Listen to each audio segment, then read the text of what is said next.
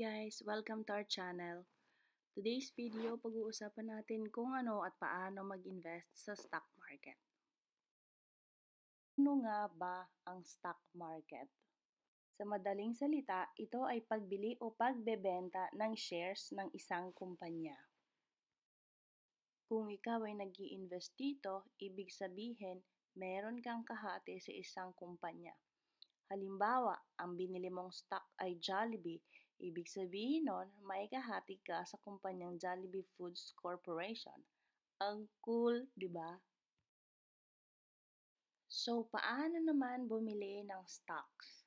Para makabili ng stocks, kakailanganin mo ng isang broker.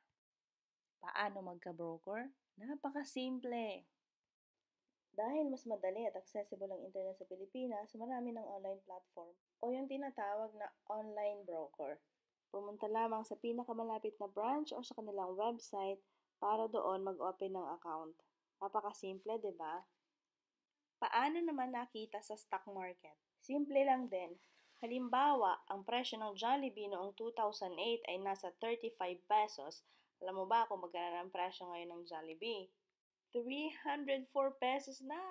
So, kung bumili ka noong 2008 ng 10,000 shares ng Jollibee sa halagang 350,000 pesos, ang pera mo na sana ngayon ay 3 million pesos.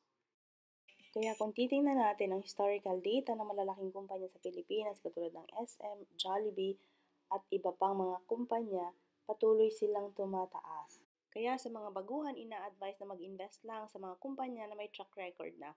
Napakadali at hindi mo na kailangan bantayan, hindi katulad kung magti-trade ka na kailangan mong bantayan oras-oras. Kumikita ang isang kumpanya, tumataas din ang stock price nito. Iba ka pang katanungan, please comment below and don't forget to subscribe for more videos.